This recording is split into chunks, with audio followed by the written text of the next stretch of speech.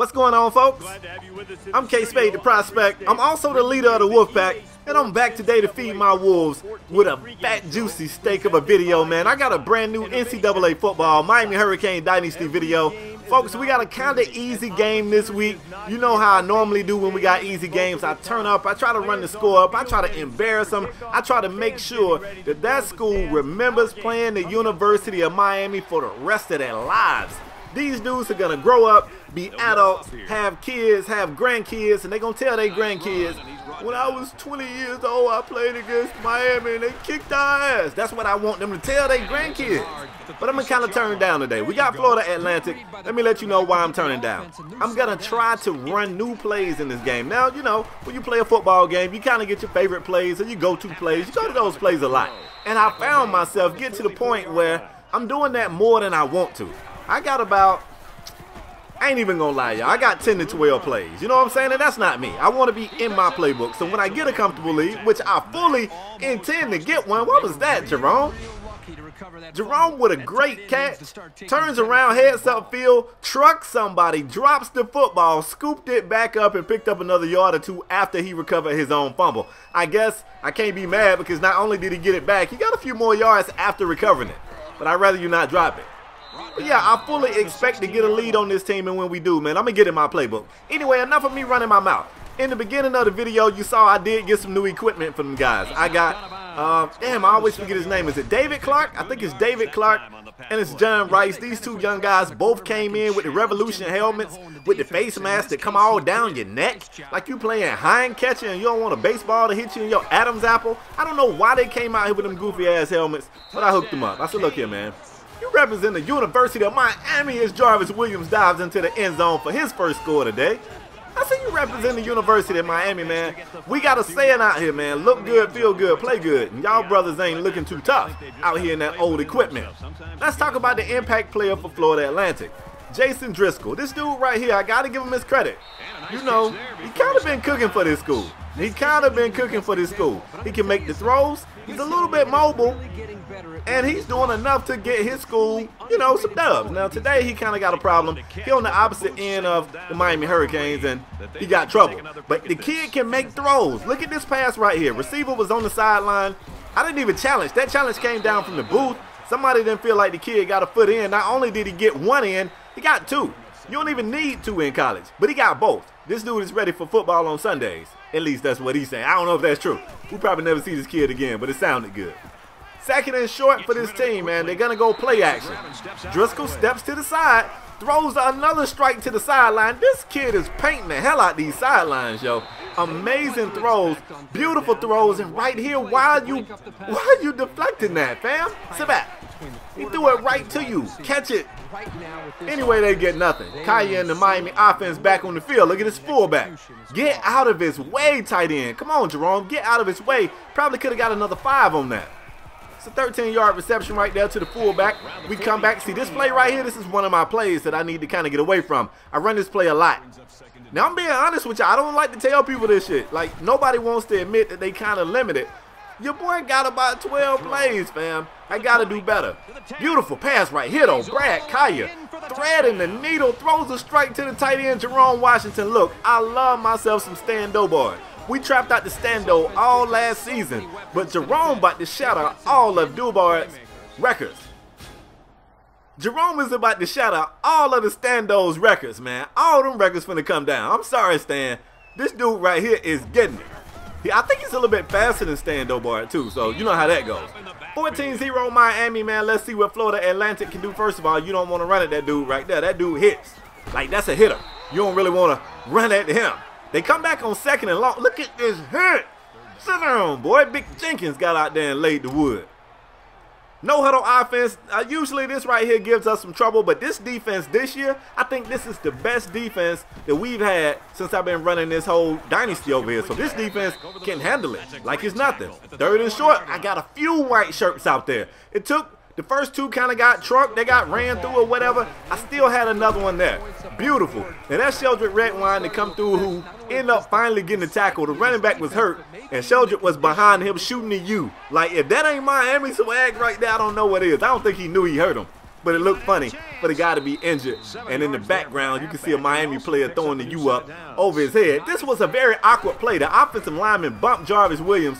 The refs say Jarvis' knee touched the ground, which of course that's a dead ball. The play ends there. But Jarvis wasn't down. He really felt like he had some more yardage he could have picked up on the play. Felt like he could too.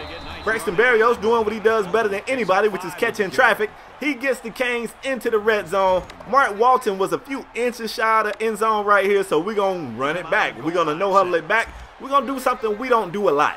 We're going to let Brad Collier run this in, and we're doing that because we want Brad to start getting some attention and recognition for the Heisman. He's been playing phenomenal this season, and his name ain't even in the running for the Heisman, but we about to get Brad Collier messed up, yo. Brad tried to jump over the pile. He got caught in the air and slammed on his back. But Brad's tough, man. Brad got right up like it ain't nothing. Like that ain't even hurt Brad. 21-0. Listen here, fam. If y'all don't score right here, it's a skunk. Now Driscoll wants to show us the mobility I spoke on. The dude is pretty cold with his feet. Now, I don't know if he this cold in real life, but in this game, this cat was taking off and he was getting somewhere. When a quarterback runs that puts that pressure on the secondary, it kind of hurts us a little bit because you got to keep an eye in the backfield. And I know what you're saying, Spade. Just throw a spy on the dude. I could do that, but shut up, shut up. I ain't asked y'all to get all smart. Don't get all smarty pants on me, y'all. Hold on. 1st and 10. Check him out, man. Driscoll drops back, surveys the field for a minute, steps up in the pocket, makes a couple of guys miss, stiff arm somebody else, and picked up about 20 yards on the scramble. That's crazy. This might be the white Mike Vick right here. This dude is crazy. 3rd and short, man. You see him making some pre-snap reads. Taking the snap. It's a speed option. Nobody is over there. What a great block, man. They had the edge set. They were sealed up over there, and there was absolutely nothing we could do. We couldn't get off the block. Let Florida Atlantic score. I don't know how I feel about that. I'm not saying they shouldn't score, but I just feel so strong about this defense. I feel some kind of way. So we go into the half, man. The score is 24-7. Miami would get another field goal, clearly. We in control of the game, y'all. We're doing what we are expected to do. I still feel some kind of way about this quarterback, though. So to start the 3rd off, Florida Atlantic gets the ball back, of course. We took it first, and they come out looking to see if they can capitalize on what they discovered was working for them at the end of the 1st half. Let's see. No-huddle offense, of course. Get the guys back to the line. Driscoll hands it off. Look at that. Oh, he broke it. I got over there. I got down there low, too, with Johnson. From the strong safety spot, I was in the backfield hitting Buddy, but he did a great job of breaking that tackle attempt. 3rd and 9. They're taking a strike down the field, kids. You got to catch that, fam. I ain't mad, though. I'll take the deflection. At least it's not a catch. It was 3rd down, too. So Miami in the offense back on the field. Look at Herndon. Herndon been running fools over, too. That's like the 2nd time he done trucked somebody this game. 2nd and 5, Collier in the empty backfield. He's got Braxton Berrios in traffic, man. Braxton is, I'm telling y'all, man, he Wes Welker, a Julian Edelman, a Danny Amendola, whichever one of them guys you feel like is the best. I'm still trying to figure out which is which. You know how I do. But anyway, man, that pass right there, Berrios lays out, looking like a damn outfielder in baseball, makes a tremendous Golden Gloves-like catch. Collier goes right back to his new favorite target, Jerome Washington. The dude is clutch, yo. Jerome Washington, keep an eye on this kid. He is going to set records this year.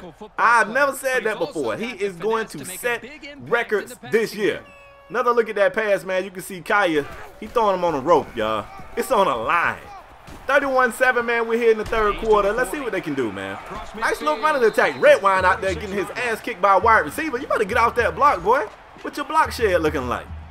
Get off that block. We got Greg Howard out here averaging 6 yards a carry against the most prolific defense in college football. That might be a stretch, but that's what I'm calling it.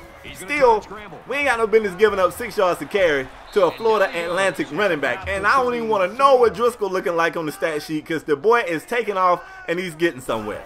Now, we did put him in a 2nd and long after a sack on 1st down. Check him out. He's operating from the gun. He want to run again. Now, wait a damn minute. Now, hold up. Hold up now. I don't gave you enough compliments. This just dropping back, taking off running thing, that ain't going to cut it. Like, you got to cut that out. Collier rolling out, throwing one across the middle. You already know who it is, right? Braxton Berrios, his catching traffic is insane, man. He stayed, and every year he continued to be one of the best players on the team in terms of progression. He got so much better every year that the only thing he don't do well, he's slow. Like, if he had some speed, he would be scary good, man.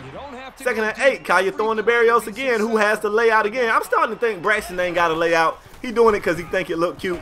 He probably got somebody taking pictures of him. He got 3 or 4 pictures of him laid out, catching passes. 3rd down right here. Jarvis Williams is shut down in the backfield.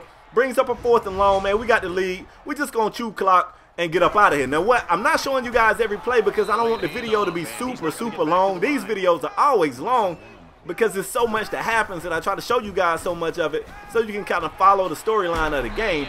But the reason why we stopped scoring oh my God, Sheldrick, you good? Damn. The reason why we stopped scoring as efficiently as we was is because, like I told you guys, man, I got in that playbook. I started running some new stuff, you know. Anyway, 4th and short, man. Driscoll, stop. He tries to run. We didn't stop him. He didn't get it, right? He didn't get it? Did he? Oh, my God, he got it. They went for it on 4th down. He picked it up with his feet. He's got to keep the drive going. Of course, they're going no huddle.